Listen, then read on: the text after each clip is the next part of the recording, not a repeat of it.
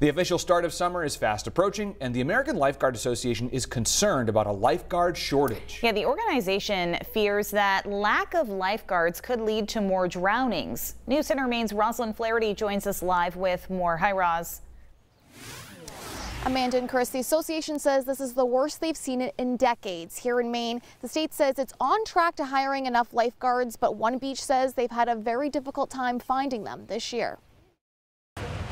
Lifeguard captain at Ogunquit Beach, JP Argenti, says it's always been difficult to find lifeguards. It's been an issue every year for at least probably going back 25 years, really. But he says this year was more difficult than usual. Maybe uncertainty of the pandemic. We do have to start our hiring process in the wintertime, like in January, February, and it was definitely slow going to get applications coming in. According to the American Lifeguard Association, there is a national lifeguard shortage and says it is the worst it has seen in 30 years.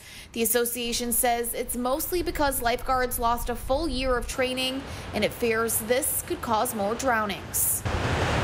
The Maine Department of Agriculture, Conservation, and Forestry says state park and beaches are not seeing the shortage, saying parks and beaches are roughly 60% staffed right now, which the state says is normal. Our state park beaches attract really excellent personnel for a number of reasons, and my personal favorite reason is just how beautiful our state parks are.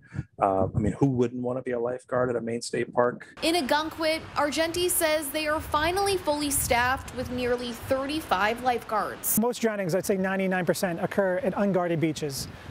It's almost 100% success rate if you have lifeguards on duty. And just to have a set of eyes, because people just don't know. He advises people to be aware and careful this summer to prevent a tragedy. Stay near a lifeguard stand. I know people want to spread out, especially because the pandemic's not completely over yet, but please try to stay in front of a lifeguard. The American Lifeguard Association says there should always be a designated water watcher. If you would like to be a lifeguard at one of the state beaches or parks, you can visit the state's website. In South Portland, Rosalind Flaherty, News Center, Maine.